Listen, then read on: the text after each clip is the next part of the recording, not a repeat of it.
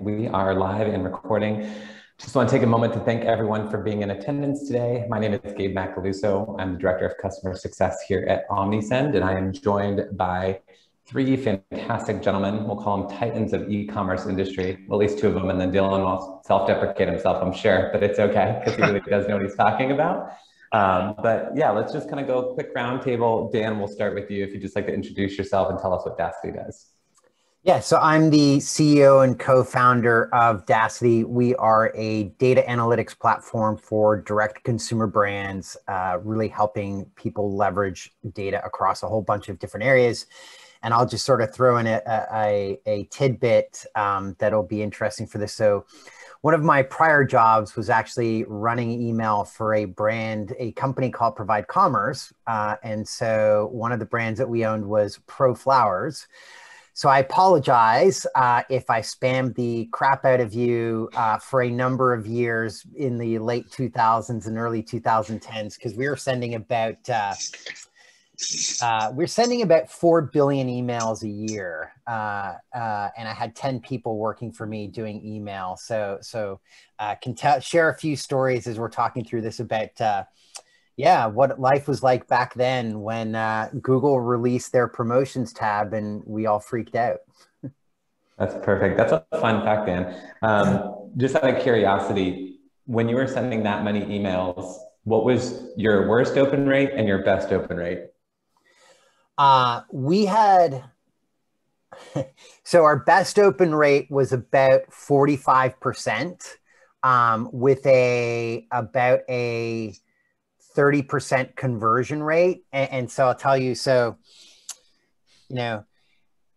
when you buy flowers for your wife for her birthday, one of the easiest things to do is to buy flowers again every year. And we had sort of that one-click conversion event. So you could buy the exact same thing, get it delivered to the exact same place with the exact same message. Mm-hmm. And that was our best performing email ever. Our worst performing ones, we did some kind of interesting plays on red and blue post-election that totally tanked. So it was not a good choice. That one had it wasn't so much the open rate, I think more the customer complaints that it generated based upon, what we were trying to do. Got it. Awesome. All right. Well, Dylan, we'll hand it off to you now. Give us a little bit of background. Cool. Thanks first, Gabe, for having me. This is awesome. I really, really appreciate it. Especially being with these guys. They're so sharp. So I appreciate being next to them. My name is Dylan. I originally co-founded and led a CEO and agency now called BVA Commerce. So we worked with a lot of top Shopify Plus merchants, Kylie Cosmetics, Movement Watches, Boll & Branch, Procter & Gamble, Red Bull, and hundreds more, doing billions of dollars in revenue through that time through Shopify Plus. I sold that to a private equity group in 2018. And since then, I've been doing a bit of investing. I invested in Dan's company, Daasity, which is phenomenal. I've invested in Gorgeous, Malomo, Gives, and an influencer platform called Grin. And I've also got an SMS marketing platform called Retention Rocket, and then have a few small Shopify stores myself. So I try to really get in every angle of it, mainly because I'm somewhat of an autodidact and I like to really experience things and feel the pain of those problems so that I can really understand the needs of merchants. And just really excited to be here. So thank you. That's awesome. Thanks so much, Dylan. Going back to your BVA days, obviously we've worked together for many, many years. Yeah. What would you say is sort of maybe the smallest brand you started with, and how much do you help them grow? And what do you think the key to that growth was? Wow. So I wouldn't say, small is relative, right? But I would say most substantial growth was probably Movement Watches. And when we started working with them, they were doing around 200,000 a month in revenue, and then got up to around 75 million a year while we were working with them. So that was huge. And not self-deprecating, but really, I think as an agency, we don't really take credit. Like, we're there to help. I think that's the biggest thing I saw working with so many merchants is the more you work with, the more you realize you're just there to support. Those guys are doing the interesting things that are driving their success. And if they were relying on their agency partners to just drive their success, they probably wouldn't get as far as they did. So I think we helped them clean up some things, but you know, they really drove the success. And then I think the other craziest growth was Kylie Cosmetics.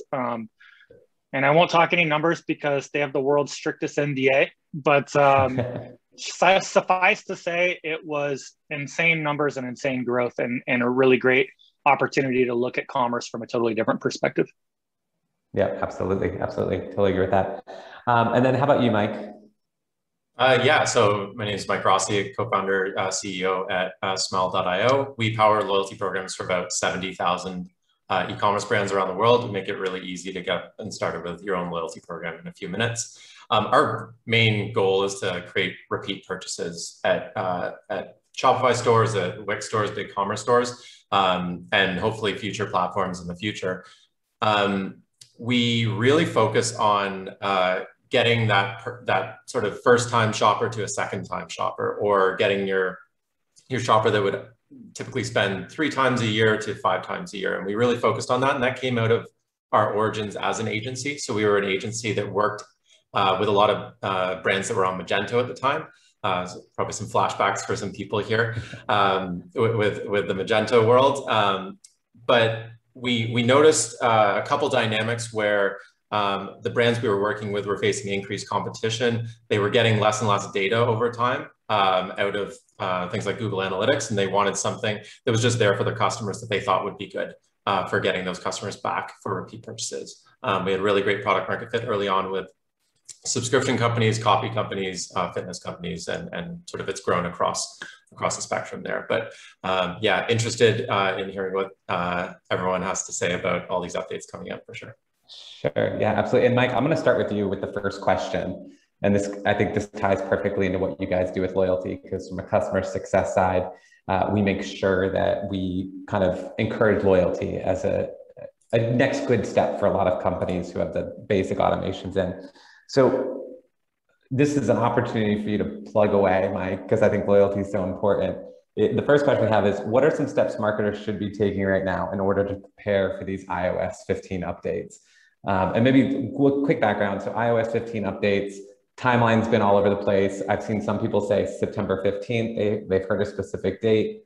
Other people are saying, no, that's just beta. Full rollout will be in October based on past rollout histories. And the big thing with this is Apple iOS 15 is going to make opens dead, right? So iOS, a big portion of people use it to open emails. And so can we really rely on that open metric?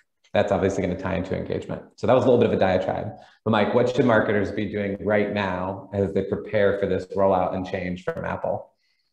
Yeah, I think what we're going to see as part of this is a move away from micro metrics and micro segmentation for shoppers and more towards macro metrics. So things like LTV, average time between purchases, and your ability to segment based on those and create campaigns based on those is going to become really important. You're no longer going to be able to see, potentially, you're no longer going to be able to see what customers open your last email. So therefore, being able to send them the next.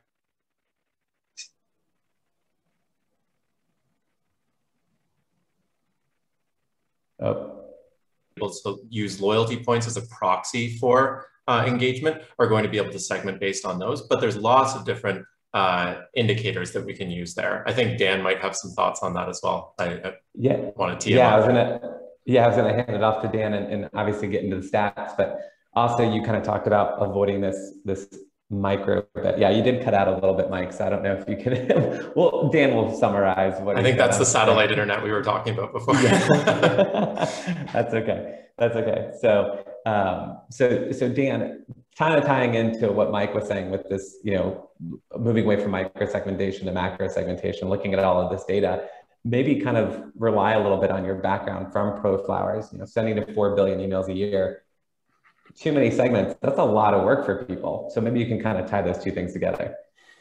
Yeah, and first I'll just kind of share, there actually is another update, Gabe, that's really important, which is it really is about Apple. It's about the Mail app on the iPhone. And the other thing that they're actually doing is they're going to be masking IP addresses. So that means geolocation is not going to be something that you can do as part of campaigns. And so, that was something that I've seen a lot where, oh, you want to see what the local weather is, or you want to do something about, you've got retail stores and you want to send something local about your retail stores. That's going to be a challenge as well. And we'll kind of come to that.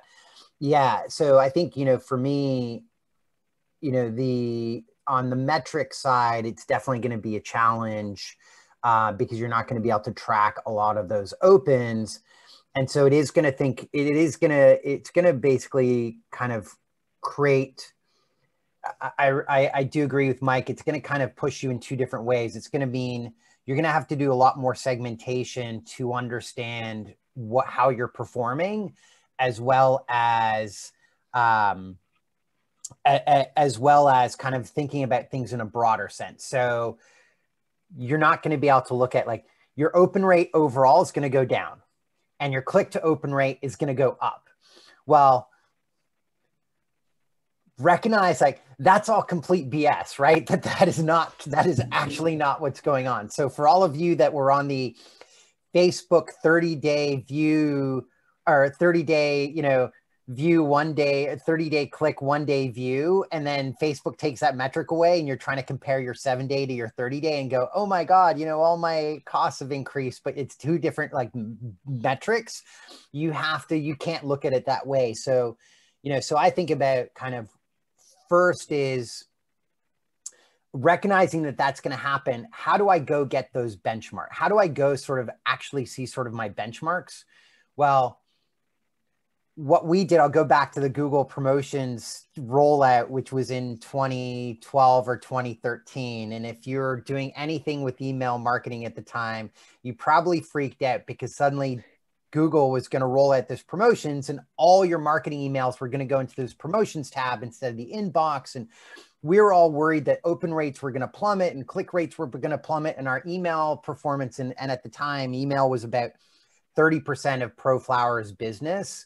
So imagine for a $700 million brand, 30% of that business came through email. That was a big deal for us if anything bad happened to email. And so what we did is we actually segmented. We started tracking performance. We basically said, let's track performance for people on Gmail and not on Gmail, and use the non-Gmail to kind of understand if there was truly a macro trend that was outside of this promotions thing. And so I think that's going to be something that becomes really important. Now, that begs a question like, how do you know who's using iOS and the Mail app on an iOS phone? That's something that we're going to work on Daasity, is kind of trying to build profiles around how do you identify those type of customers. I think there's a lot of kind of cool ways, and we can share a little bit about that later, but just some kind of cool stuff. Like that's how I sort of think about that kind of stuff in relation to Mike about, you're going to have to think about macro segments, but then you're also going to have to do this like micro stuff to try and help you understand what's actually going on.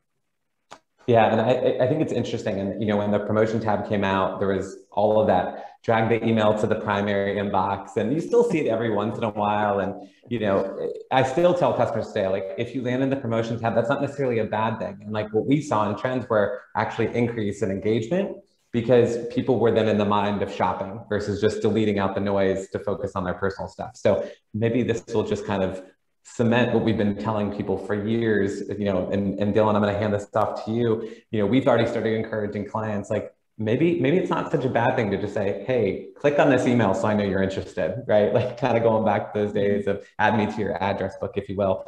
So Dylan, like obviously we can't rely on open rates going forward. So when you've worked with your brands, whether it's a personal brand that you're building or from your agency days, what other metrics would you recommend that our merchants look at outside of open rates? Well, I think the obvious one is like when you send an email or a text, does revenue go up? Like that's the biggest indicator, right? But I also kind of take a little bit of a step to that, but a little step away is, so Dan's point, we've seen these types of things before, right? When we go backwards, since, if I look back 2010, 2011, working on stuff within this. There's always the thing that's the hot thing. I remember back at that time it was SEO. And then Penguin came out and everybody thought it was the end of the world, right? And then it's, you know, email gets hot for a while and then SMS gets hot for a while. And no matter what happens, ultimately what ends up happening is when something works really well, people tend to abuse it. And when they abuse it, there tends to be ramifications that impact the whole ecosystem. And so one thing you can count on is these types of things really, really changing constantly. And where I'm going with that is I think that take a step back from looking at the nitty gritty and looking at, you know, the tactical and like, what's the next trick I can implement and what's the metric I can look at to try to, you know, edge out another result and another result, and really look at, I think, the ultimate goal of all these channels and your brand really is to find people that believe what you believe. If you as a brand have a value system and you as a brand have a philosophy and a belief system, when you talk about long-term customers, it's about finding people who believe what you believe, and really buy into the long-term vision of your brand. And then stop thinking of your loyalty program, your email, your SMS as marketing channels, as every time I send, how can I edge up that money? But start thinking of it, how can I serve my customer, right? So if you really want to look at metrics that will define that, how does repeat purchase rate happen over time? How does NPS improve as you start leveraging that, right? Like when I think of email, let's say post-purchase flows, I'm less interested in like getting them to come back and immediately buy, but more interested in how can I send emails that have content that helps that customer and helps them to be more excited about your product, helps them to be more satisfied with your product, preemptively goes against those objections. And I think every touch point that you have for your brand is about reflecting those values and serving the customer. And if your product is for real and your product really is bought into your belief system, and those customers really have the same beliefs as you, and you serve them, you're gonna win, irrespective of the short-term bullshit that kind of like everybody's so focused on. Because if you're so focused on those little tactics, then you're gonna lose in the long term, in my opinion. Yeah, no, I totally agree with you. And we've had a lot of conversations around how do we define our email audience? Because if you put that in that perspective, an audience is someone who pays to come see what you're doing. So they're invested. Right. Versus if I have a list of 10,000 customer contacts and I've acquired this list over 5 years, but really only 2,000 people are buying from me.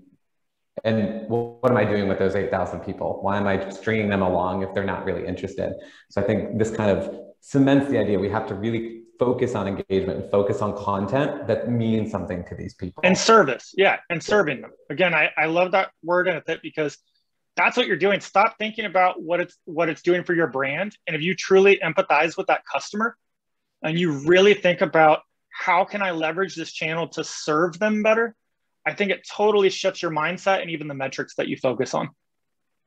Agreed 100%. And obviously the big driver here is we email people because we want to make revenue. We don't email people in hopes of a really high open rate. That's right. That's a benefit, right? So Dylan, if you had to give the people on the call today sort of one recommendation, whether it's in how they send campaigns today or an automation they should have going right now. So like in the next 24 hours, if they don't already have it, they should go set this up. What would you recommend to those merchants on the call today?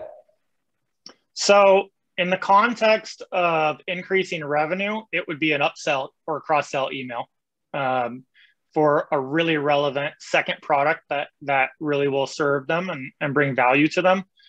In the context of other things, maybe even an automation that says, "Hey, this is the CEO of your brand, and I want to know how I can better serve you." Right? That should be an automation.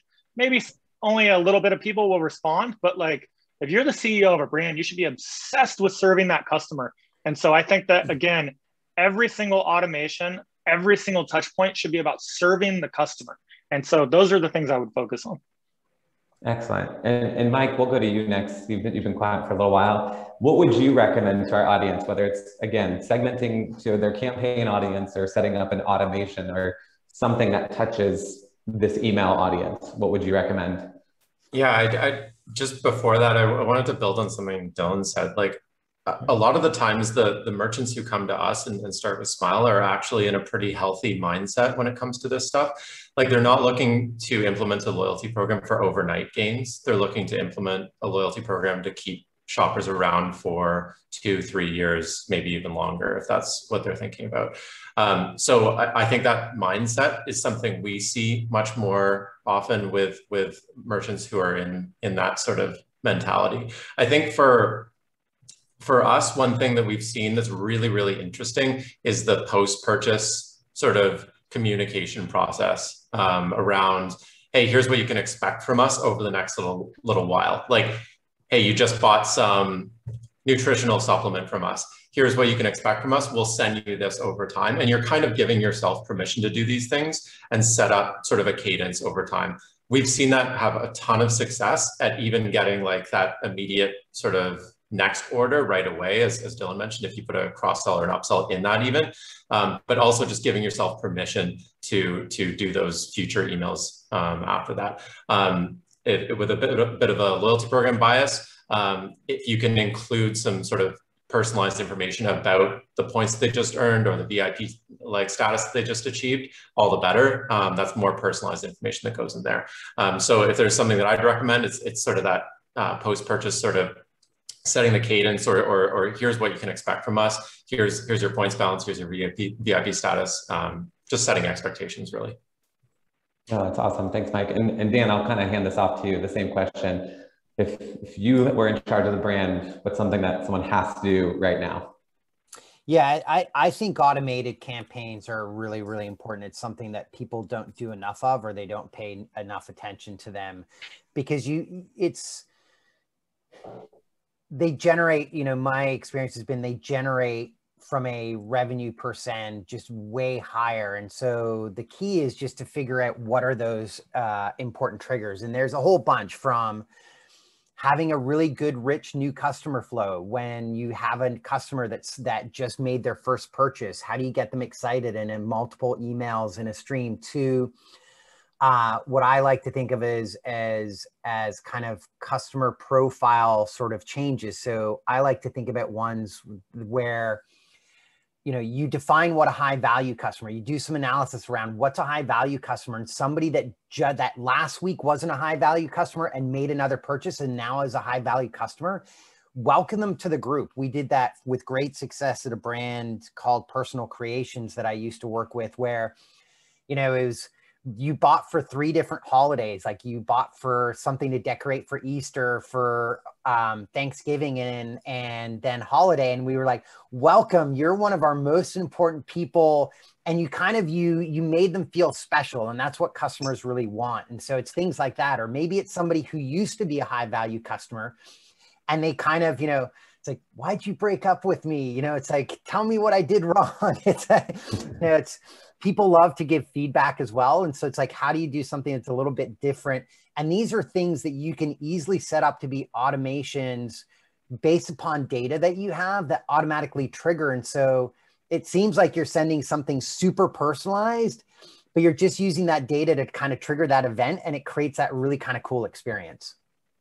Yeah, no, that's awesome. And it's so funny because I get really geeky about this stuff, and I'm like thinking of all these different ideas. So like, I think we've all seen the tweet where like there's the little counter on the bottom. It's like 45 people are looking at this right now. And then someone's looked at the source code and see they've just hard coded that in there. So there's an app somewhere that you can buy to actually track that. And other people are just, making it an image to drive that urgency. Like, oh, 45 other people are looking at this. It's time to go. And I think that's what we have to remind ourselves as marketers and as brand owners. Like, there's no rule book that says you have to do this. You can make up stuff anytime you want. I worked with Macaluso and Falsegraph, and those ladies on Long Island, like, they definitely, like, they were still working on desktop computers when I talked to them in 2019, which just like blew my mind.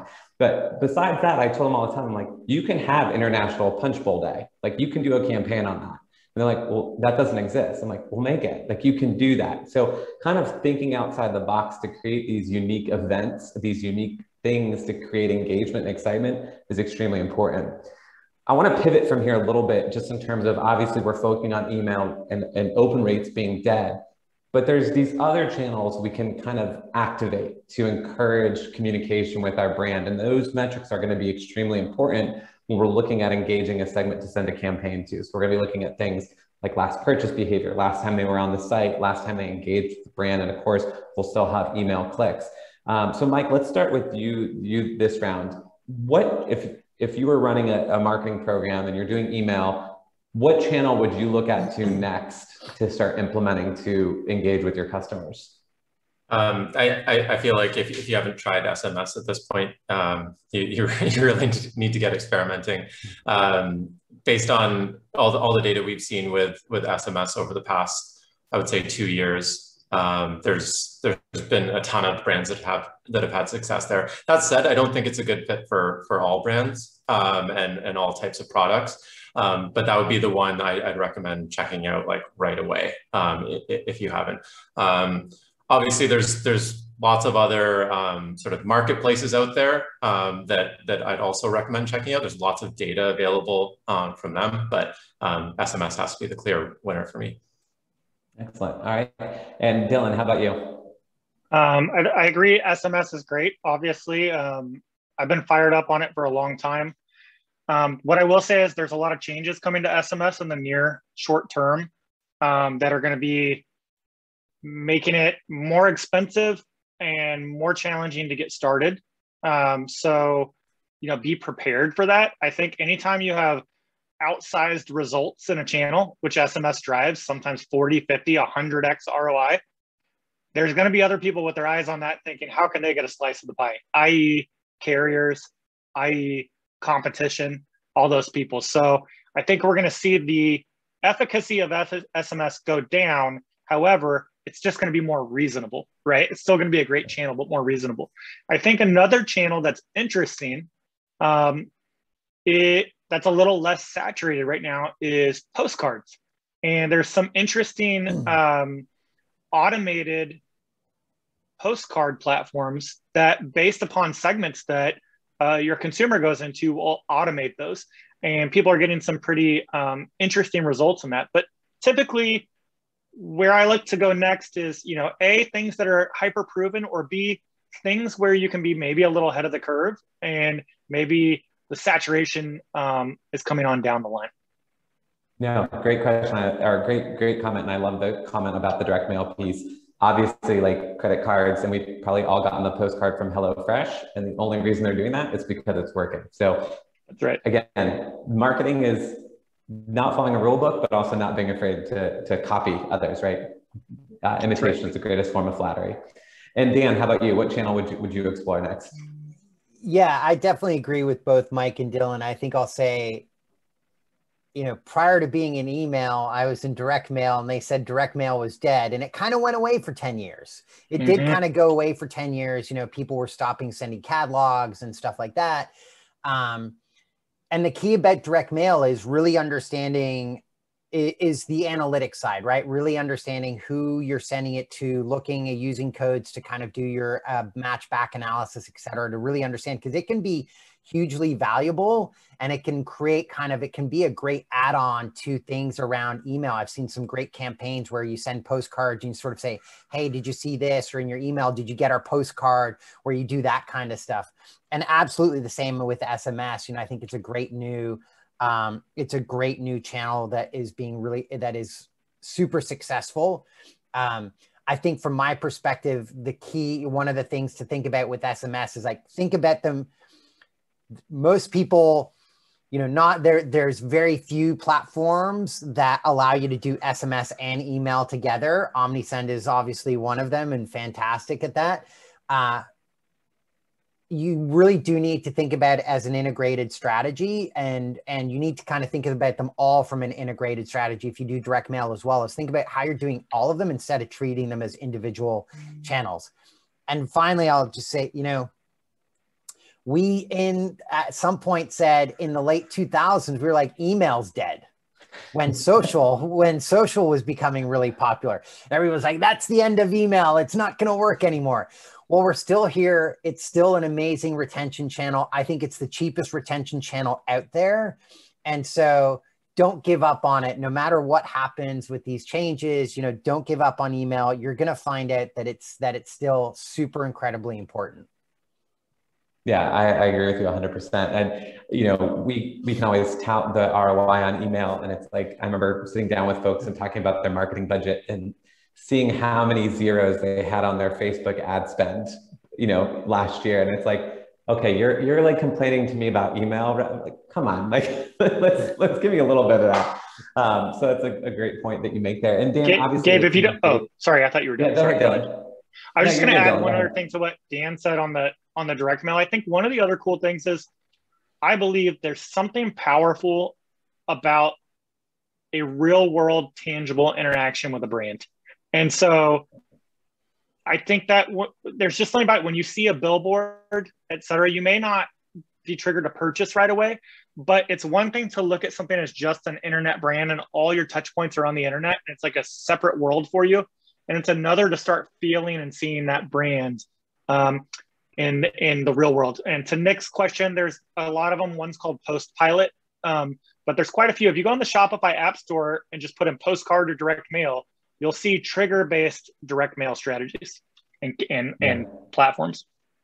If I can just add one more thing, Gabe, like one additional channel, like related to Dylan's, is there's probably no better time to sign really good short-term commercial leases too, in the history of North America, like let's say in the last 100 years. So it's a cool time to be setting up pop-up shops and be collaborating with other brands in your neighborhood. One thing we see here in Ontario, where we are, is a lot of local brands band together and they actually chip in, get a lease on a pop-up shop, do one brand's in there for a couple of days, then they swap out. You can do a lot of creative things with physical retail locations now. And sometimes that sort of initial group of really loyal customers that you can build from that is the key to like getting going from, hobby type of business to a serious scaling e-commerce D2C brand, because you have that loyal customer base that's never really going to shop anywhere else now that they've interacted with you. So physical like retail locations, if you can get them sort of happening in a pop-up sort of environment, probably the best time to do that. No, that's a great point. And you've hit on several things. I know, Dylan, back a little bit ago, you were talking about post-purchase communication and how important that is. My wife loves when there's a handwritten card in the packaging, even if it's just like, even if it's on the receipt or the packing slip where it's like, hey, Kendall, thanks so much for your purchase, Bob, right? And that was the guy who packed the box. Like, that means so much to her because someone took the extra 10 seconds to write this note. And we talk about that tangible piece, right? And people still get excited about mail, you know, being that COVID is kind of wrapping up, but for the longest times, we're all like looking out a window like, ooh, the mailman's here, like human interaction. Let's go check this out. Especially when it's surprise. Guys, yeah. Like when you're not seeing it all the time, you know what I mean? And that's where I think it's so critical to not just follow what everybody's doing. And that's why all these, like, to Dan's point, email's dead, this is dead. It's not dead. It's just that everybody and their brother and their mom and that are the late adopters are doing it. And so you're lost in a sea of messages, right? But it's all cyclical. We see these things go up and down across channels. But the most important thing, I think, is surprise. Like, if everybody was sending a handwritten note, then no one would give a shit, right? But like, not that many people are. So you can surprise and delight that customer and serve them in that way with to whoever it was earlier said feeling special. You know, I think it might have been Mike, but or whoever. But yes. So yeah, I agree. Yeah. No, it's perfect. And then Mike, your point of having these local pop-up shops, like, greater brand awareness. People, I think, during COVID kind of took more time to research and be more responsible in their purchases and kind of take a look at what other alternatives are out there, right? We know this is a whole different topic, but we know that Amazon product search is the #1 place people go to look for a new product. And now that we had a little bit more time, it's like, oh, let me go back to Google. What kind of local brands, what kind of local providers do I have that I can support during this trying time? And so now opening up those local pop-up shops where people can actually go and interact with the product, it's a huge, and I think that's really, really good advice. Dan, the one question I had for you back on the data as we've kind of gone full circle here is, you know, iOS 15, our changes are going to happen. COVID is maybe coming to an end and people are starting to get back out in the world. What have you noticed in terms of overall metrics, kind of at a macro level? Like, have you noticed what trends have you noticed from comparing this year to last year, which is challenging to do, and this is going to be a blip on our radar in terms of how we compare year-over-year growth? Yeah, I think one of the big, certainly growth, year-over-year growth is slowing. And so people need to be really thoughtful around, how am I measuring performance?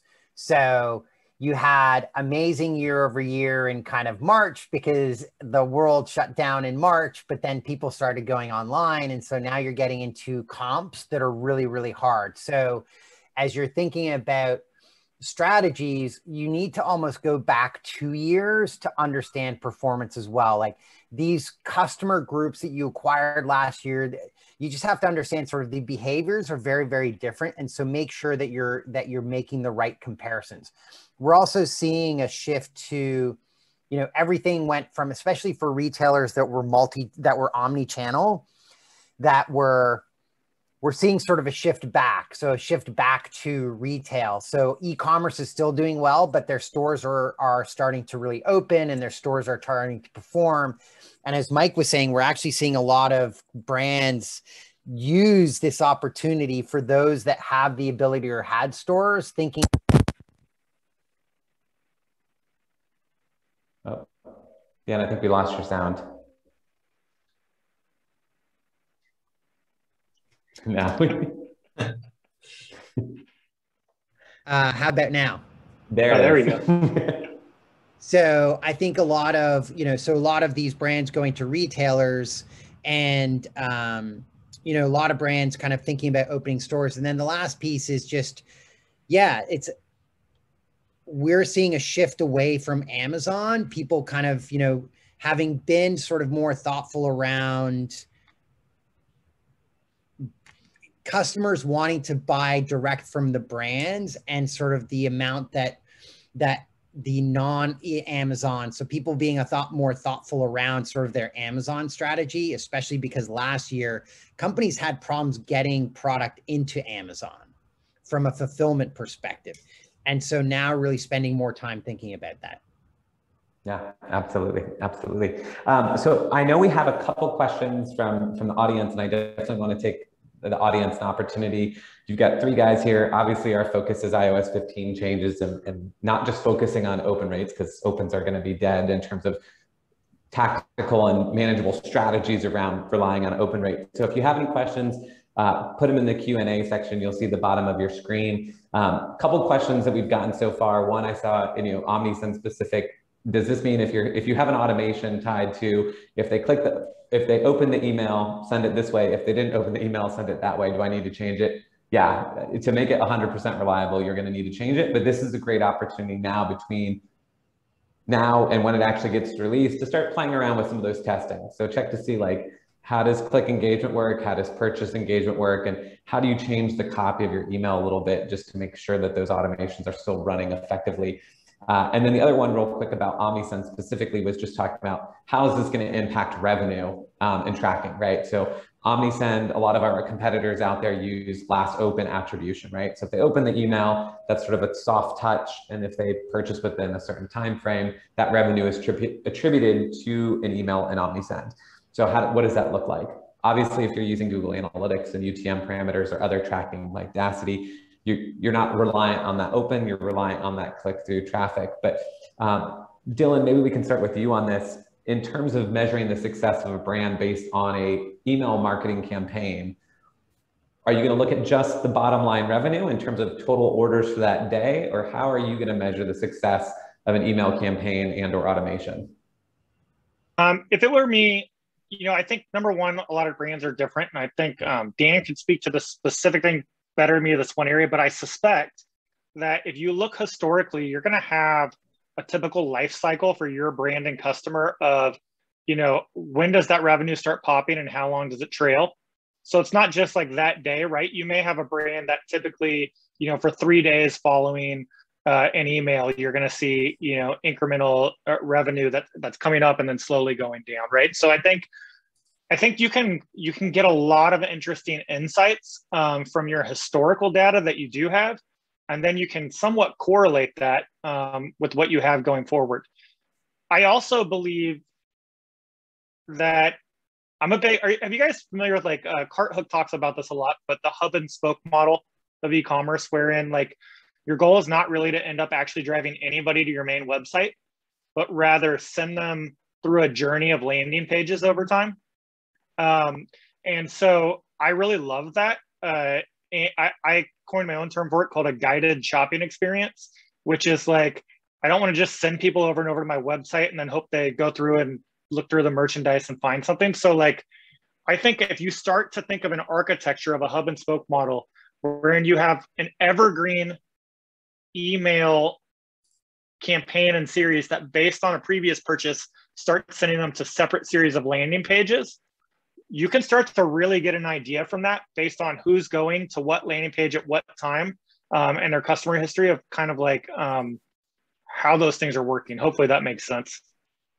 Yeah, absolutely. Absolutely makes sense. And we're getting some additional questions here. So, you know, aspects of automations are going to be affected by the new iOS update. Anything that's tied to an open, right? So if you're reliant solely on opens for driving your email strategy, whether that's on who you send campaigns to or who you send automations to based on the path they're following, all of that will be impacted. So you have the time now to start adjusting those things and really kind of thinking about Dylan's point here with the customer journey. And then there was a question here, and Dan, I'd be curious to get your thoughts on this. And this is probably about the last question we have time for, but we'll make sure we collect the rest of the questions and get them answered. Dan, what do you think about recommending a list cleaning prior to iOS 15, or how would you sort of create a segment of your main audience in your email list to kind of get rid of the noise, if you will? Yeah, so I think that segmentation is going to be really, really important, because I don't think people should stop doing what they're doing. I think, you know, going back to what I said that we did at Pro Flowers, which was basically created a list of Gmail people, and we would send them a different sort of campaign than those people that were not. And so, you know, it's going to be, so with some platforms, you can go get some data around what was are they on an iPhone or not, right? So you can get some info about device type. You can, and 40% of iPhone users use the Mail app on an iPhone. So that tells you that this segment is pretty big. It's probably 20 to 30% of your email users. So you're really going to want to segment. And so what does that mean? Well, you may not be able to segment them all at day one, but you're going to get information over time. So if you get a click and you don't get an open, well, that's a pretty obvious indicator that they're on an iPhone, right? And using the Mail app. So now what you want to do is you want to bucket them and you want to split it out, because everybody talks about, well, A/B testing is out and geo-targeting is out. That's not completely true. It's only for those people it's only for that segment. So what you'll want to do in your email platform is basically try and figure out, and this is something that Daasity is working on right now, is how can we go and create those two different segments? And now you split your population. So if you have a flow, if you have an automation, you want to go and say, do I think this person is an Apple Mail user? Yes, do X. If they're not, leave it the way it was. Leave it exactly the way it was before, right? So all you're trying to do is take that probably 30% of customers and go and give them a slightly different experience. Perfect, perfect. All right, well, thank you guys so much. We'll give everyone one opportunity to have any parting words. Just remind everyone of where they're from. Dan, you're on the screen, so why don't you go ahead and share one last time who you are and what Daasity does. So I'm the CEO, co-founder of Daasity. We are a data analytics platform for direct-to-consumer brands. And I'm just going to say, you know, my last parting word, we've been there before. The world is not ending. It's going to be okay. Perfect. All right, Dylan, you're next along my top row, so I'm just going to go to you next. All right. My parting words would just be focus on serving your customer, and everything else is going to figure itself out. And if I can be helpful, find me on LinkedIn. Perfect. And Mike? Yeah, Mike, the CEO at Smile.io. So we do loyalty programs for all sorts of e-commerce brands. And if there's one theme that you're hearing here, it's the world is going to get a little bit less deterministic over the the next little bit. So be willing to try lots of new things. The world is going to change quite a bit as things open up. So be willing to experiment, try things really fast. And like Dylan alluded to, look at your baseline and see what your baseline increase is versus trying to get very deterministic about the exact campaign results. That'd be my advice going forward for the next little bit. Perfect. Perfect. Thank you so much, Mike. And my name is Gabe Macaluso. I'm the Director of Customer Success here at Omnisend. We're an omni-channel e-commerce platform doing SMS, email, and web push notifications. Web push is a unique channel, and that's a whole nother topic we can get into, but definitely try it. They can seem annoying, but they drive revenue. So give them a shot. And my parting words and my challenge to all of you listening today is create a segment based on purchase behavior, click behavior, opt-in data. And you can use opens for now because they still count. And you might take a little bit of a gut punch and see your email list drop, 50%, but just send a campaign to that smaller segment and just see what happens. I'm willing to bet that you might see an increase in revenue. Obviously, less people are going to be opening and clicking because it's a smaller audience, but I bet you'll see an increase in revenue. So definitely try that out. Just want to thank everyone for participating today. Thank you to all of our attendees as well. You will receive a recording of this, and if you've posted a question, we'll make sure we answer it in a timely manner. Thank you all so much, and enjoy the rest of your Wednesday. Thanks for having us. Thank you. Thanks, everyone. Bye. Bye.